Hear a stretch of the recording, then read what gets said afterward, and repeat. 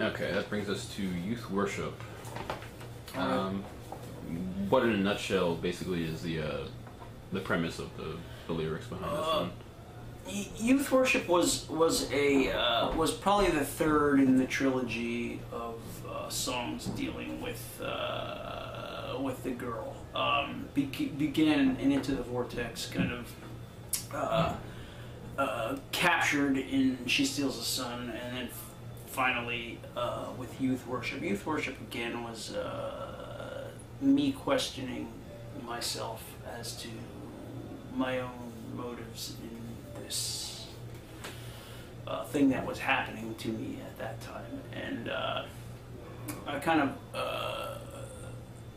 looked at myself. Am I falling to idol worship by taking my focus off of God's plan for me, and maybe starting to worship this obsession that I was having with somebody young, or the obsession with just youth in general, my own wanting to be younger, my own dissatisfaction with my own face at that time, again harkening back to the looking in the mirror. And I think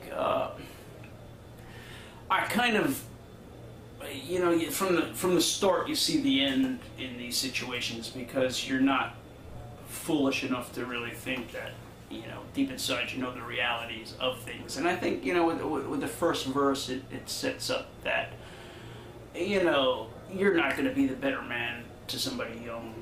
There'll be young people who are the better man, you know what I mean, and they're going to be looking through their eyes at you as something different. You're kind of an outsider, no matter how hard you try.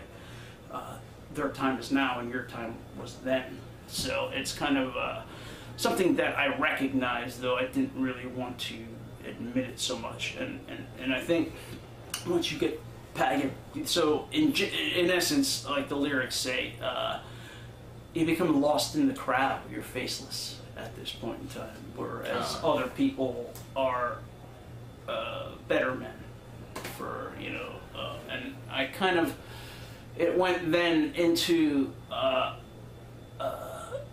actually again we saw the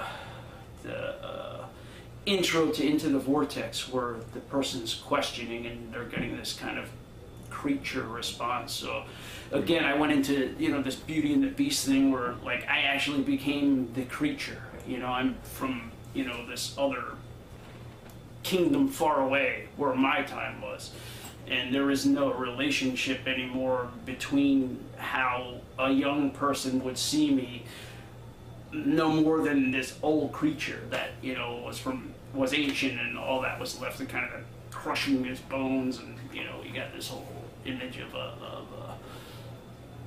seeing yourself as old and ugly.